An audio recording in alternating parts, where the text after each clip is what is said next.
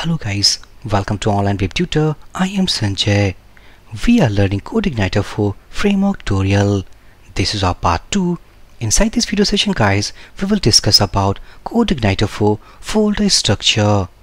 Now what I will do, if I back to directory, first of all let's open app2 inside VS Code editor. So I'm going to open this folder inside any of the editor you can choose from your system. I have opened inside Visual Studio Code. Now also in the last video we have some error, that is actually page has not been rendered here. Also we'll try to fix this inside this video. Now if I back to editor, so if we want to figure out this error, first of all we need to change our debugger mode. So same, inside this file, inside this app2 folder, we have a env file available which indicates about environment variables. So what I will do, simply first of all let's rename this file from env to .env. Now open up this file. We have, as we can see, that multi lines of code written inside this env file. These are environment variables. Now if we want to change this environment, ci_environment, we need to remove this hashed symbol from here. And let's change the value from production to development. Now if I do so, save this change, go and reload this page, now we are getting a perfect error. Error is all about, that is, it is unavailable to write. So we need to give the permission to this folder so that the folder will be writable. So what I will do, first of all let's find out this writable folder, go inside this app2, and here we have. So we need to give the permission to this folder. So if I copy this path back to terminal, let's say cd sudo su, or simply type chmod -r indicates recursively 777, and if I write sudo su, this is the password, and again type the command, let's say, and if we go to the browser, reload this page, now as we can see that the error has been resolved. So this is the simple error what we get inside our installed setup. Now let's understand about the folder structure. So as inside our app2 folder, the most important folder is something app here. But remember, our URL is redirecting, or our application is running from this public folder. Why it is running? This is the first question let's say someone asked from you.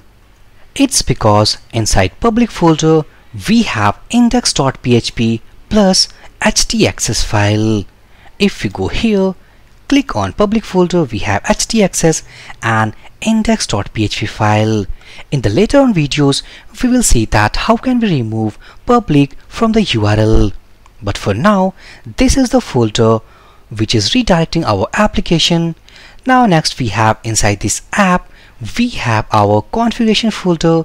If we want to configure our routes, any application configurations, if we want to define any constants, our database connections, all we need to do inside this config folder.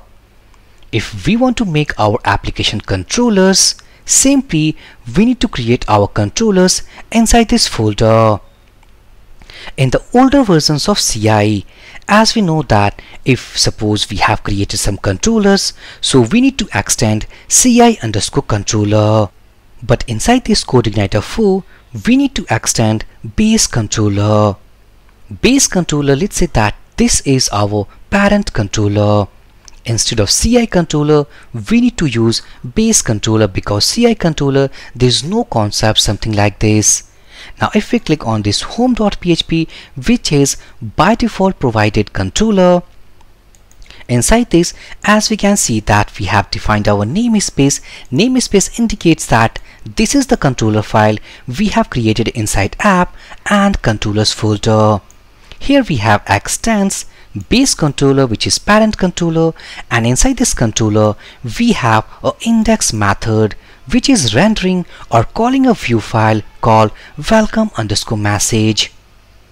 Instead, in our older version, we have this load view. So there is no concept something like those commands. So simply, if we want to find this our let's say rendered file, simply we need to go inside our views folder, and inside this, as we can see here, we have welcome_message.php. This is all the contents what basically it is rendering here. Now again back to editor. This is all about controllers. Here we have our database. Inside this database, inside our CodeIgniter 4, we have migrations as well as seeders based concept. Migrations are those files which is used to give the schema or architecture. Seeders means that if suppose we want to feed some dummy data inside our database table, simply we can use the seeders concept. Next we have called filters. When we will work over those concepts, then we will discuss that, because right now at this moment it is too complicated. This is helpers. If suppose inside our whole CI application, if we want to create some let's say standalone functions which we can use throughout any of the controller, the best way to make helpers. So inside CodeIgniter 4 also we have the helpers concept. Next we have language. This is for the globalization or let's say localization to convert our application from one to more languages. Here we have the libraries concept. In CodeIgniter 4, libraries are also called as services. Inside this playlist, when we will learn about the libraries, then we will talk about all services. Let's say that in CodeIgniter 3 we have file upload library, but inside this CodeIgniter 4 we have file upload as a service. Next we have let's say third party folder. Before that we have models folder. This is the models folder. As we know that the models file are those files which is going to interact with the database table. If we want to perform any operations like insert, update, delete, means any operation, then models file will be used. After that we have third party. This is the folder. If suppose we want to interact with any third party plugins, then we need to store those folders inside this. This is for the views folder. Rest we have. This is all about our public means app folder. If we close this app folder, now we have public folder. The name itself clears that public means public accessible files. It means and the user's file like style sheets, JavaScript as well as images, means all the assets file of our CodeIgniter 4 application will be stored inside this public directory. Let's say that we have created some application. Inside that application some CSS should be used, some JavaScript plugins should be used. Also there are some images as well. So we are going to store all those sections not inside this app directory. We need to store inside this public directory because this is public accessible folder. Now go inside this. This is for the test cases. The vendor here, vendor indicates all about the dependencies what we have seen while installing via Composer CodeIgniter 4. And the final folder inside this Composer installed setup, we have writable. This writable folder indicates that the our means logged or cache file go and stored inside this. This is our temporary file generated folder. I strongly recommend or suggest that do not touch this writable folder, because automatically CodeIgniter 4 takes care of this vendor folder and writable folder. So if we want to run our CodeIgniter 4 application very smoothly, we do not need to touch this vendor folder and writable folder. If suppose inside our application we have file upload functionality, so also we can store, if suppose images we want to store inside this writable folder, also we can store that. But the best practice is that as we know that the images or all the assets file are public accessible files, so need to store inside this public folder. Next we have, let's say, composer.json. Also we have this .env file, which stands for environment variable files. In the beginning of this video, we had seen that how can we use this ci_environment variable. Also inside this we have base URL. Also we have our database connection. As we can see here, simply pass our database name, username, password. It will connect to our database. And the final point, before closing this video, let me explain one more point. If we back to directory, as we know that we have downloaded two setups. This is via Composer and this is via our manual download button.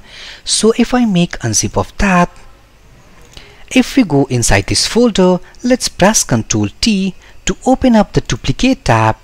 Inside this tab, we need to go inside app2, and inside this, we need to go inside this framework -4.0.3. This is the manual download and this is our Composer download.